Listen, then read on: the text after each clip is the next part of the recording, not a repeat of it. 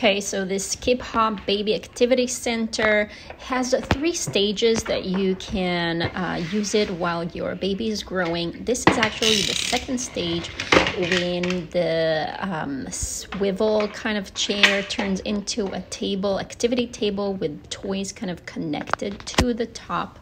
You can see here there's the option to get it back to stage 1 and with the hooks here. And you can imagine that as a table for your growing baby once you're done with the toys, and you can use it with chairs. And this is really nice because you can add more toys of your own and make it a really fun table for your baby.